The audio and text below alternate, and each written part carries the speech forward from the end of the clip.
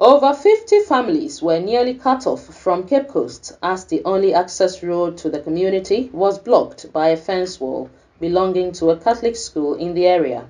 The school, Cornelia Cornelis School of the Holy Child Jesus, blocked the road to the community, claiming the land belongs to them, leaving the community stranded. It took the intervention of the engineering unit of the Cape Coast Metropolitan Assembly to demolish the fence wall to enable the community have access to their homes. Community members of Esuekyir Extension who spoke to City News after the incident indicated that there had been a number of engagements with the Cape Coast Metropolitan Assembly to construct a road to link the community to adjoining areas. The affected residents hoped the government, through the Metropolitan Assembly, would construct a road to the community as soon as possible to avoid such incidents in future. The neighbors here contributed to repair this bridge, and all of us have been using this bridge over time. Then in 2019, we saw a notice that they want to block us from also using that particular bridge. So we engaged them. So we have done the engagement. We have gone to Metro Engineer, Road Engineer.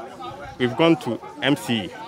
So the MCE came around, our last engagement, the MCE came around to check the possibility of getting an alternative route to our area. Now the entire community is cut off and they cannot move. Even if somebody is sick, if there's fire, there's nobody can move out. The whole community, there's no road, there's no access road, because this area is covered, is engulfed with a valley throughout.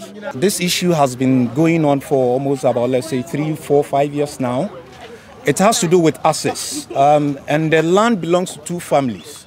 So what has happened was that the other side of the family where we bought our lands from left a place earmarked for a road.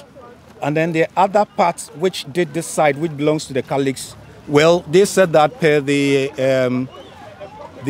town and country regional managers' understanding, they have bought this place for a long time and therefore they could build a road or the fence wall in between the road that has been earmarked. We never had a problem. So the issue came to the fact that we needed to find an amicable solution as to how we can coexist and then for us also to have access to our place.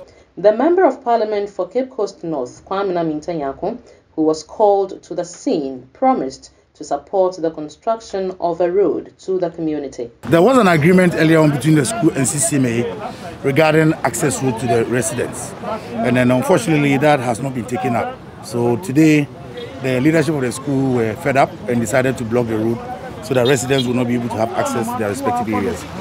And then we've had a discussion with them and they've given us the opportunity to make sure that the blocked area has been taken down and then steps will be taken. And apparently the CCMA engineer has spoken to some of the residents and we are going to put some monies together as residents and the rest the MP will also support in getting some covert and then we can have some covert and then we can have some access for the residents within the area. So I'm sure within the course of some few weeks we'll be able to work on that. The community can now have access to their community, but they are calling on the government to fast track their own road so that the school cannot block them again next time. From Cape Coast, my name is Georgina Apia reporting for City News.